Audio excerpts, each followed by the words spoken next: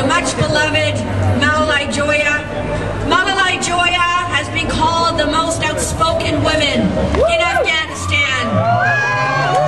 She's the youngest member of parliament elected to the National Assembly, and she's been suspended from parliament for speaking the truth, for speaking out on behalf of women's issues, for being an advocate for women and children in Afghanistan, and facing and challenging and speaking up against the warlords, drug lords, and criminals in her country. She has faced 4 assassination attempts on her life. She's had numerous death threats. She's been physically attacked in parliament. And yet, in face of that, she's undertaking projects in Afghanistan to help the people. She has an orphanage, literacy classes for girls, free health care, and the documentary of her life is a Sundance Award-winning documentary that will be showing later this week at SFU Harbor Centre on Tuesday. And we're very pleased she's also been nominated for the Sakharov Peace Award by the European Parliament. She's truly an inspiration to us all. When we met her, the day that Malalai came to Vancouver, and we met her in Vancouver, I think was one of the happiest days for us in Stop War in Vancouver, to welcome Malalai to Vancouver. She is loved by the Afghan people, loved by freedom and peace-loving people of Vancouver. Please give Malalai a very warm welcome, and then show her some love.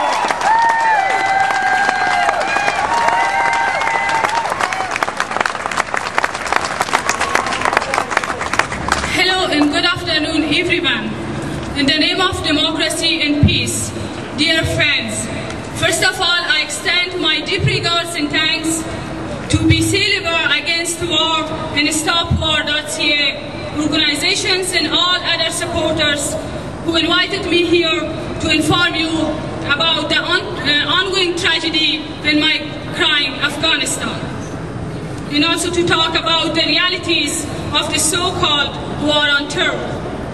6 years ago, US and its allies attacked Afghanistan under the name of liberating Afghanistan and Afghan women. But unfortunately, they pushed us from the frying pan to the fire, because they replaced, instead of Taliban, the Northern Alliance killers, who are brother in creed of Taliban, and they are mentally same, but physically they has been changed. These Northern Alliance fundamentalists, when they were in power from 92 to 96, they killed only 65,000 innocent people alone in Kabul. And they did many violences against women's rights and human rights in our country. But unfortunately, after 9/11 tragedy, these fundamentalist Northern Alliance, who are brother in creed of Taliban, with the mask of democracy and wearing suit and tie, they come in power. But they do not believe it. We remember weeks after the overthrow of the Taliban regime, Laura Bush stated proudly, because of our recent military gains in much of Afghanistan, women are no longer imprisoned in their homes. The fight against terrorism is also a fight for the rights and dignity of women. And also, only 2 days ago, Donald Rumsfeld stated in an interview, in Afghanistan, 28 million people are free. They have their own president, they have their own parliament, improved a lot on the streets. Do you believe on these lies? No!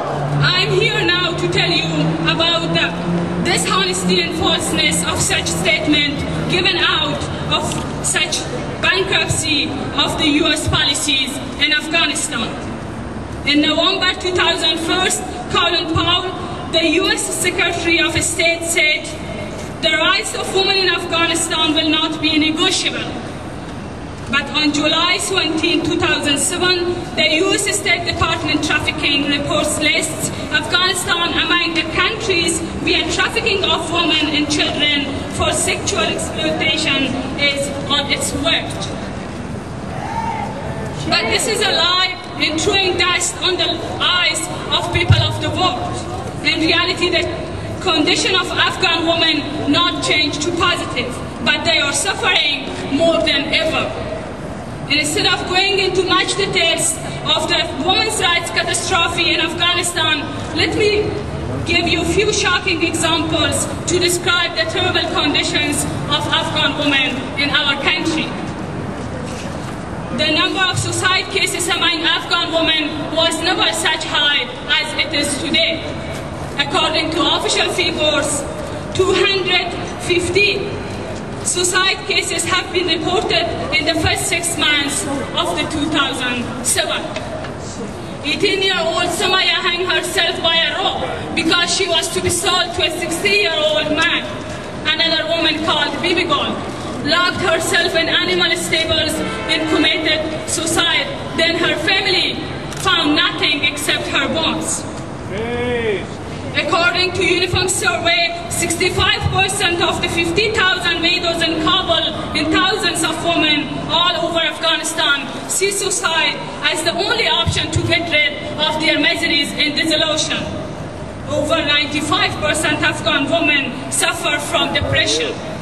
Every 28 minutes, a woman dies in Afghanistan during childbirth. The life expectancy for Afghan women is only 45 years. Survey says that 80% marriages are forced. Commanders of the Northern Alliance fundamentalists in the areas of their control, they are kidnapping and rape girls and women. According to Oxfam survey, just 1 in 5 girls in primary and also 1 in 20 in secondary school are enrolled.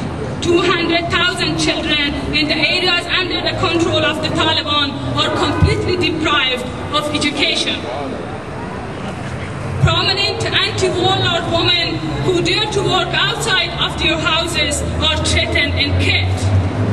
Some activist women like Nadia Anjuman, Safia Amajan, Shikiba Sangamaj, Shaima Rezai, Zakia Zaki, and this list can be prolonged, that recently has been killed in Afghanistan. This list shows the disastrous condition of Afghan women today. Any kind of crimes and brutalities are exercised against women, but impunity prevails across Afghanistan and no one is prosecuted for such crimes. Although some women in Kabul and few cities have access to education and job, but life of women in rural areas is more worse than ever. The Western media tries to trumpet that it was the U.S. involvement in Afghanistan which brought some rights to women which were never exercised in the history of Afghanistan. But this is also a false statement. Let me read out a portion of article of the New York Times published on the November 8, 1959. Afghanistan's women left the veil. A new world of freedom, spiritual as well as sartorial, has been opened to the women of this Muslim nation after centuries of seclusion. Respected friends, 6 years after the US-led attack on Afghanistan, but our devastated country is still chained in the fetters of the fundamentalist warlords and is like an unconscious body betting its last. The Bush administration handed over the power to those who have been tested in the past and are killers, looters, and as dark-minded, evil, and cruel as the Taliban. The only sector in which Afghanistan has progressed beyond imagination is the drugs cultivation and trafficking. According to UN, Afghanistan produced 93% of the opium, which easily finds its way even to the streets of New York. The Mail wrote on July 21st, 2007, the 4 largest players in the heroin businesses are all senior members of the Afghan government. In such circumstances, when enemies of people are in power, life is definitely torturous for the whole nation, particularly women of our country and children. They are deeply fed up, and the Taliban in neighboring countries like Iran, Pakistan, and Russia make use from this situation.